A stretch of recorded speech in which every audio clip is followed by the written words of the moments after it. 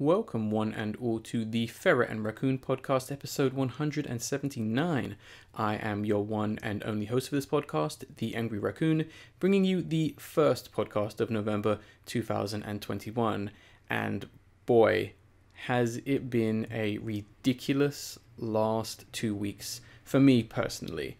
Now, there's a lot of explaining to do, because I've been kind of hinting at the fact that something has been happening or going on over the last few weeks or so, or few podcasts, however you want to, determine that or refer it to. But essentially, I guess I can finally now say that over the last month, more specifically the last 5 days, let's just say, I've been in the process of moving house and have finally moved house, which is why you're probably hearing a lot of background noise, or this podcast might sound a bit different or strange, because my room, which I'm currently recording in, is not finished. So obviously there's going to be echo, and it's, because my shelving and everything isn't put in place, and you're most likely going to hear a lot of background noise because I am recording after the 5th of November, which is Guy Fawkes night or bonfire night. So you may hear some rogue fireworks and explosions going off. There is nothing I can do about this. It's either record now or you have a late podcast. And this podcast is short enough as it is. So yeah, that's what's been happening. But I'm finally settled. I had pretty much a week to rest, because the moment the last podcast went up, it was pretty much packing and preparing. It was a 4-day process, guys. It was long. It was tedious. It was rough. I was up from 5 a.m. getting the last few things done. And then 4 days later, we didn't finish dealing with the old house until 3 a.m. in the morning. And then I had work at 9 a.m. in the morning. So I have been spending the last week or so just recovering, which is why I haven't really watched or done anything. But I'm in the process of watching a few things, because I know we are almost at the end of the year. We only have a few podcasts left until everyone's favorite time, being the end of the year podcast, comes about. And yeah, I am looking forward to actually catching up and watching some things, and hopefully talking about some things in the last few episodes and, final end of the year podcast. But there's been some interesting things going on in the world. There's stuff that, I don't really have an interest in, which I'm not going to be talking about. There's a few trailers which I was tempted to, but at the end of the day, they were just going to frustrate me, and I really don't care. And it's honestly the reason why the podcast is as short as it is. You may be wondering, it's not because I'm being lazy. Excluding those few things I'm not going to be talking about, you might know, if you lived in 2021, or if you're that much of a historian, you might know what I may be referring to, but I'm just honestly just done with it, to be honest. So I wanted to talk about things that actually interested me and I thought were interesting. And yeah, that's why the podcast is as small as it is. So the first the first trailer we're going to talk about is for the series Arcane. I believe that's how you pronounce it, which is going to be a Netflix animated series. It is the final trailer, because this completely missed my... I just wasn't aware of this series until literally right now, because I was only made aware of it because of the studio that is animating this series, which I should say is based on League of Legends. Now, I don't know anything about League of Legends, never played it, and I honestly never will. But this is a series, I guess, as some kind of origin story, context, lore, who knows. If someone's played League of Legends and can fill me in really quickly, I'd love to hear from you. Hit me up on Twitter or my email, or even leave a comment on this video, because, yeah, I'm interested, especially after watching this trailer. But yeah, it's coming from the studio Fortuny. I'm not 100% how you say it. I'm not sure how you pronounce it, because it is a French studio. It's spelled Fortihc. I've completely messed up the spelling as well. It's Fortiche Productions. They are a very underrated animation studio, despite doing a ton of amazing short, smaller projects. And this is like their big series, because they've done other League of Legends stuff. They did the K/DA Pop Stars music video thing, which had that really annoying music video attached to it. They also did the music video for Gorillaz with Do Your Thing, as well as a 2-minute short animation piece, which kind of served as a prequel to Guardians of the Galaxy with Groot and Rocket Raccoon, which had a fantastic art style, which took the, I guess, style of, I believe, artist/illustrator Scooty Young, who did a fantastic comic with Rocket Raccoon back in the day. I'd highly recommend that one, if anything. And yeah, it's nice to actually see them doing something really big. And I definitely want to talk about this trailer because I love the studio and I think they deserve a lot more attention. And even talking about the trailer itself, it looks pretty nice. It has a nice cel-shaded / stylized 3D look about it. It looks very well animated. Once again, I have no idea what's going on in this series. I don't know who any of these characters are. I know the blue Harley Quinn haired girl is Jinx, I believe, and she's a bit psychotic or whatever. I don't know. I only know League of Legends via Comic-Con. That's it. When I've literally been taking photos and filming and asked people who they are, and they've been like, oh, I'm Jinx from League of Legends, or I'm Poppy from League of Legends. I think that's another character, right?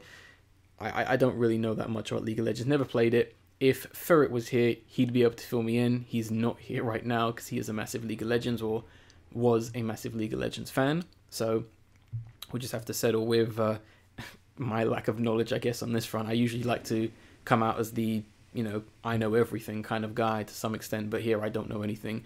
It looks cool. It has a bit of a generic story with the whole, revolution, people underground, people in the high ground, the rich, the poor.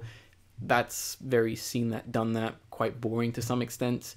It's honestly the animation and the action which has really got me impressed. And I have a feeling that this series might just be a show reel of just really good fight scenes and cinematography, choreography as well. So I'm really interested in this series. I don't think I'll watch it though, in a sense where I'll be invested in it. I think it's something that I would love to look and read the art book of, because once again, the studio behind it are fantastic. And as a little bonus, because this podcast is as short as it is, I will link you their website, which then links you their other projects that I mentioned. So there you go.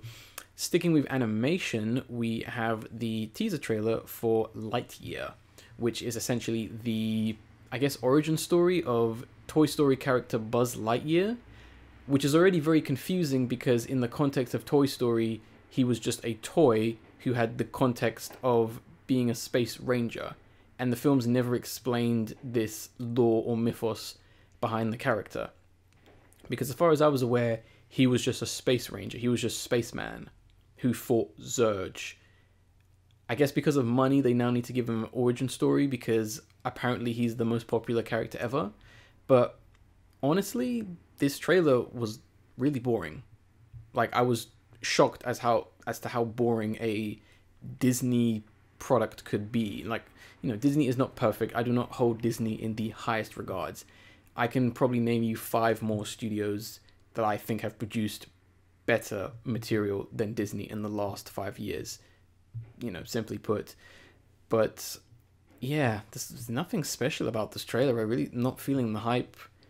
I don't know if this is like meant to be a smaller budget project. Maybe that's what it is. I don't know. But I mean, for starters, that modern take or modern trendy slowed down reworking of David Bowie's Starman was so cheesy to use as like the trailer's instrumental. I mean, way to take the soul and the energy out of a classic and just like completely just ruin it and have it attached to this bland series of visuals. It's just awful. And I think probably one of the biggest problems I have with this trailer and the whole concept behind the show is the fact that Buzz's design in the original Toy Story films was always an over-exaggerated style or take on a human. I mean, his design was meant to be the example of what you think of when you hear the word spaceman. That was it. In some sense, he was meant to be generic looking, much like Woody is meant to be generic cowboy man. So, but with this series, they've gone too realistic with the animation, and they've the whole series has like this oddly realistic / cartoony style. It doesn't look like it knows what it wants to be, and it doesn't work, especially with Buzz's look. Because they have to have such an iconic character in the series, and they can't just tell a story about someone else in Buzz Lightyear's world, which I'll be honest, that is interesting, that's fascinating. I'd love to know you know, the origin of Zurg. I'd love to know, you know, what it is to be a space ranger. You know, I'd love to see more alien characters, see the technology of, you know, that world that he comes from in a TV world. That's fascinating. That's awesome, especially soon as Star Wars isn't going to do it, because Star Wars is creatively bankrupt. You know, this is their chance to really do something sci-fi, space opera, and epic. And here it just looks very, very, very safe, and I can kind of prove that in a few examples. And the problem with his design is that he doesn't look like he fits in his own world. He honestly looks like one of those illustrations you see online of like, oh, this is what Buzz Lightyear would look like if he was a real person. It looks like that. And it's really hard to kind of say, oh, that's the Buzz Lightyear you know from the films. It doesn't work. And it is really just strange how they've gone about this, especially, you know, one thing I noticed in this trailer, because I've watched it a couple of times, because, you know, for the podcast I do watch them a few times. Where's the color in this series? Like, this is meant to be some kind of futuristic world, right? Like, this takes place in the future, or at least an alien planet? Like, what's going on? Like, this is Disney, you know, known for vibrant, interesting, and colorful visuals. I mean, why does this look like Call of Duty all of a sudden? Like, it looks very generic. It looks boring. It looks bland. I can understand they might be trying to go for a more, how should you put it? Simple, Origin-esque, you know, plain, clean slate kind of aesthetic to some extent. And I get that, but you really got to go all in when you have a brand new platform that is still kind of failing when it comes to animated TV series, because let's be real, everyone's watching the Marvel shows, they're not really watching the animated series as far as I'm concerned. And it's just very bizarre. Like, I really don't get it. And I mean, of course, they have to have the cute robot animal, you know, companion in it. I mean, I'm sure you'll be able to buy toys of them as soon as the series releases. And even that character itself, it's just a cat. There's nothing creative about that character's design, because I'm sure it's going to be like a prominent character that does wacky and zany things that you can buy and your kids will fall in love with. Same thing with some of the characters. They look bland and generic. There's nothing interesting with them. You see him get grabbed by some kind of tentacle creature. Nothing interesting there. Seen green tentacles before, because I've watched a lot of hentai. But, yeah, it's just, you know, nothing. I mean, I'm honestly surprised they didn't go all out like they did in that very early, well, not really early, there was an animated Buzz Lightyear cartoon they did years ago, either in the 90s, early 2000s, and that depicted space rangers from all over the galaxy. There was a guy who was like this big, tough, red-skinned guy. There was like this really cool, like, female character. She had like red hair and she was blue-skinned.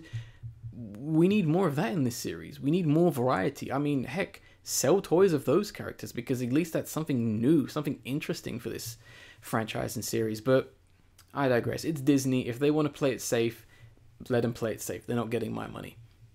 Anyway, moving on to the next trailer, we're kind of going to switch gears a little bit and talk about something that actually looks pretty cool. We've kind of dealt with the bad. Now it's time for the good. And we're going to be talking about the trailer for Black Friday, which is, I guess, is getting a lot of hype because it, of course, is going to star Bruce Campbell, most famously known for the Evil Dead films, Sam Raimi, which is awesome. And this film honestly looks pretty fun. I'm actually really excited for this film, and fingers crossed it's really cool. The trailer itself, though, was a little bit too long, and it spoils a lot of the story. So if you kind of want to go into this cold, maybe don't watch this trailer, because I'll give you the brief synopsis. Basically, zombie outbreak in a toy shop during Black Friday. Bruce Campbell is in it. And speaking of Bruce Campbell, I love the fact that he's actually in the film, because in the beginning of the trailer, you see him behind, I guess he's in like some kind of, I don't know what you call it, his office. I think he's the manager. And you see him kind of talking on the speaker / tamoi, whatever you want to call it. And I immediately thought, oh, he's just going to be in that room for the whole film, kind of guiding the people, or, you know, he's going to be the bad guy, like, oh, you got to sell the toys or whatever, you know, because he just wanted a quick paycheck, and, you know, they filmed his scenes in an afternoon. But no, he's an actual character in the film. Like, he's there, he's running around, he's fighting zombies. That's awesome. Like, Bruce Campbell is an awesome person and an awesome character in pretty much every film he's been in. And it's awesome to see him in this kind of similar setting, but something new. He's an interesting man, and he deserves all the credit he gets in some sense, because he's a pretty chill dude. If you've ever seen interviews with him, he's just the nicest guy from what I can gather, and he honestly looks good for his age. I really like his sort of toy maker grandfather look in this film. It's quite funny to see him kind of dropping one-liners and, you know, almost running around like an old man. And I like the fact that he hopefully isn't going to be the bad guy of this film. I know there was one line where he did say, oh, we're guiding people away from toys on Black Friday, and I hope that was just a line of him going, or at least not realizing the seriousness of the situation. But yeah, I mean, the film itself, it's not totally new, as Dawn of the Dead from 1978 already made commentary about the zombie-like nature of like not communism, excuse me. Oh, kind of misspoke there. Commercialism. But at least this film is doing something new with a more modern and recent trend of people lining up outside shops and fighting each other and beating their heads in order to save a few pounds. It's a crazy world we're currently living in, and yeah, I think this film is probably going to reflect that pretty well. But yeah, the makeup itself is not the best I've ever seen, but they've stylized it in a pretty interesting way where they're more monster than simple Walking Dead, which I think is quite nice. And they do have a sort of Evil Dead-like vibe about them. Like, each zombie that they seem to fight does seem different, you know, stronger, faster, you know, like more of a defined face, I guess you could say. And I think they even imply that the zombies themselves are like, they imply that they're building something, which is interesting. That kind of reminds me of like the kind of thing that a Deadite might do from Evil Dead, if you've never seen it. But yeah, also go watch Evil Dead, it's awesome. But yeah, it's an interesting film. Also, one thing I noticed that was really weird in this trailer was that they showed a sample from a Chucky film. I don't know if it's a new TV series, but they showed something of Chucky, and it's the line where the girl says, oh, Chucky says we're all gonna die. And it's really weird that you would use that in a trailer, because you would save that foreshadowing for the actual film. Really weird, really weird. I don't know what was going on with the editing with this film, but hey, I mean, I didn't edit it. But yeah, actually really excited for this film. I really hope it does well. Once again, like I said, fingers crossed it does well. Fingers crossed it's good and people enjoy it. One of the last ones we have, we're kind of going into a few things I more or less want to talk about as we wrap up, is going to be the trailer for Dawn of Monsters, which I believe WayForward is producing. I'm not necessarily sure if they made the game, but essentially this is a sort of 16-bit kind of arcade-esque brawler, button mash, side-scrolling kaiju fighting game where you essentially kind of play as, I guess, sort of like a hero, kind of think Ultraman or Jet Jaguar to an extent, you know, fighting kaijus, saving the city. It looks awesome. It has a nice style. There's some great animation in this trailer. I just wanted to throw this trailer some love because WayForward make and produce some fantastic games that are very much in the spirit of gaming. This game looks cool. Hopefully it does well. Hopefully we get a physical release. If you're into games, please go tell more people about this trailer, or game more accurately.